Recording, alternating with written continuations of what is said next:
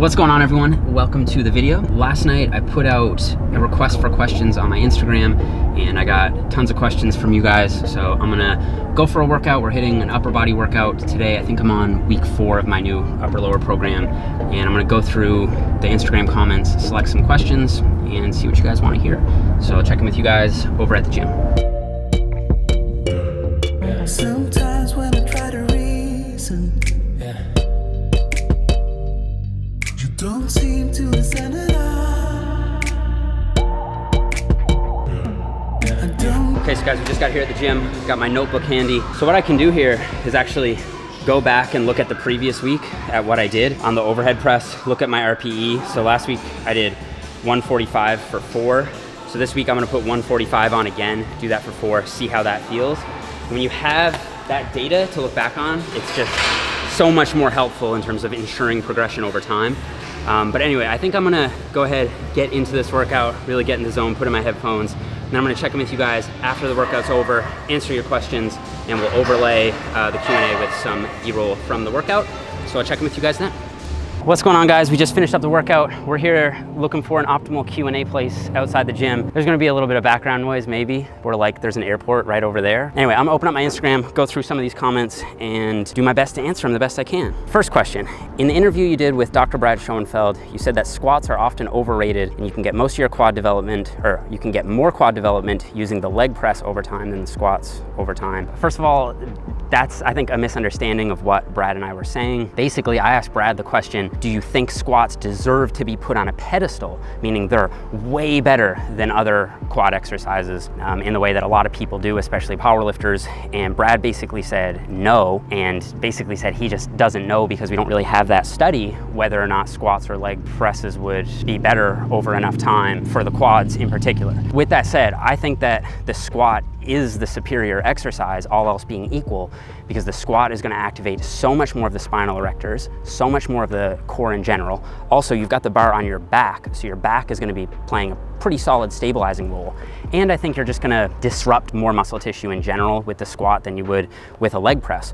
But with that said, if you're someone who can't perform the squat because of just the way your skeleton is set up, or if you have a lower back injury and you don't feel like you can do it safely, you can get great results doing the leg press as an alternative. And that was kind of the main point there, not to say that one exercise is better than another, because that's almost always context dependent. And if you're gonna use the leg press, I would say to combine it with either some kind of hip thrust or like a lower back extension, just so you can get a little bit more lower back and glute activation that you're not gonna get out of a leg press on its own. So hopefully that clarifies that. I'm gonna try to go through these a little bit quicker because last time I gave like really long-winded answers and the video ended up having to be broken up in a bunch of parts, so we're gonna try to go through these quickly. The effects of marijuana and cigarettes with muscle gains. So I'm actually planning to do a video with, in my opinion, one of the fittest guys in Canada. He's an absolute legend in fitness circles. His name is Kane Sumbat, also known as Timberwolf, and he gets blazed more than anyone I think I've ever seen, and he's in amazing shape. So we're actually gonna go for a workout in Toronto, and I'm gonna try to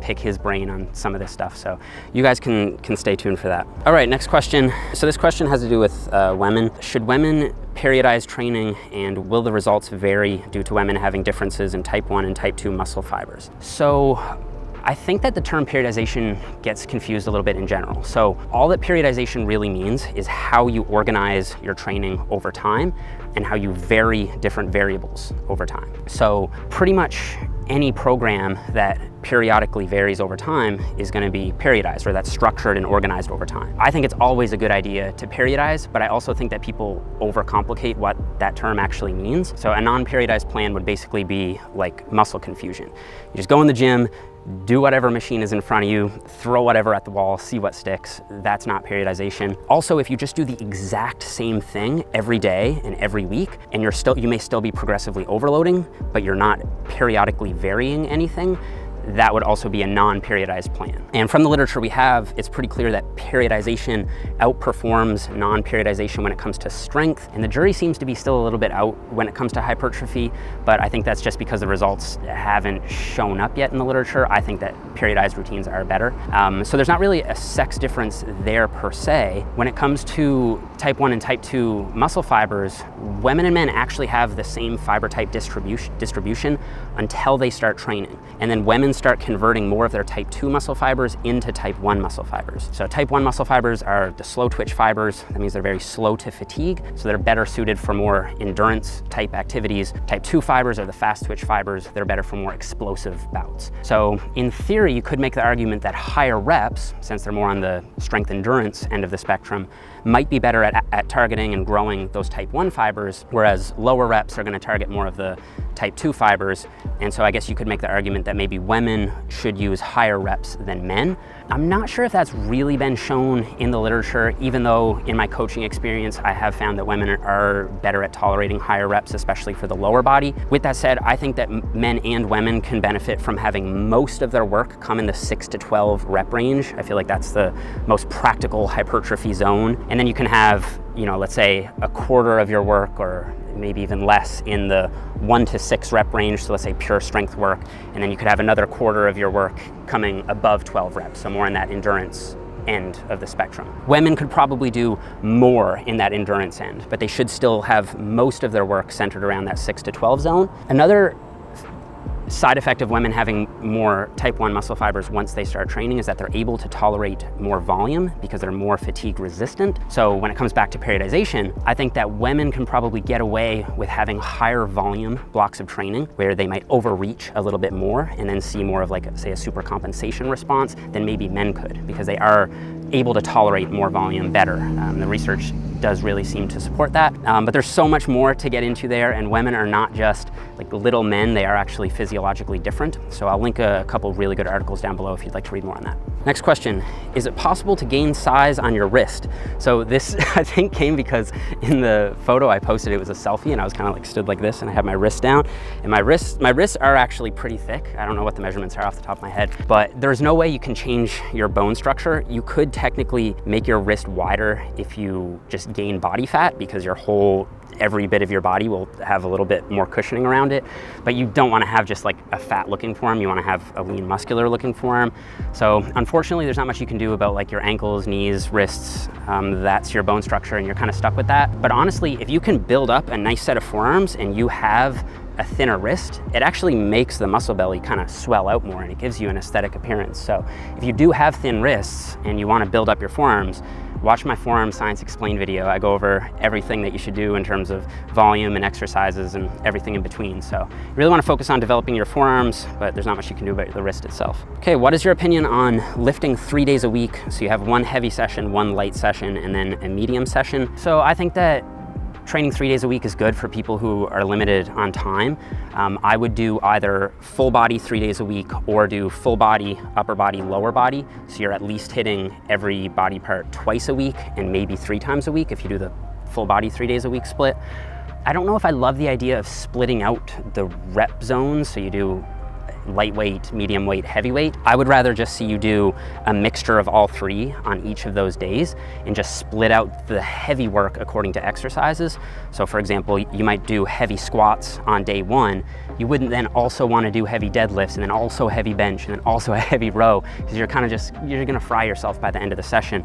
I'd rather see you do like heavy squats, then do more of say speed deadlifts, do more of a hypertrophy work on the bench press, and then maybe hypertrophy work for the other stuff. And then on another day, do your heavy deadlift, and then on another day, do your heavy row or something like that. I just think you'll maximize your recovery better by splitting it up that way than just doing like all super high rep stuff on one day. I don't really see any reason why you'd want to split it out like that. But the 3 day a week split is actually a really solid one. Would you say that shorter guys like ourselves, bracket 5'5", technically 5'4.5", but I'll say 5'5", don't have to eat as many calories as taller guys in order to gain weight? It's a good thought. I think that when it comes to basal metabolic rate, taller guys are gonna have faster resting metabolisms just because they have more active body mass. But when it comes to total metabolic rate, I think that a lot of short, small guys can have super fast metabolisms, and that's because there are variable components in metabolisms that can differ massively between individuals, and the main one is NEAT, so basically how much you move around during the day and fidgeting.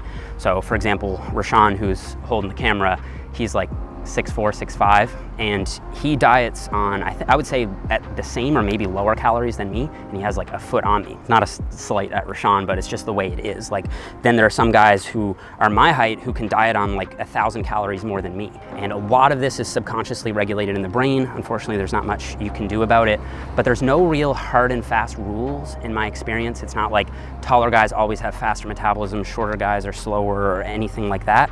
It just seems to be hardwired into your brain. And you know, there are things you can do to help preserve your metabolism, and I did a full interview with an expert on metabolism about that. But when it comes to like where your body likes to settle in terms of its metabolic rate, there doesn't seem to be a lot of correlation between body mass and total metabolic rate in my experience. Oh, and a second part of that question is like, is it easier for shorter guys to build muscle?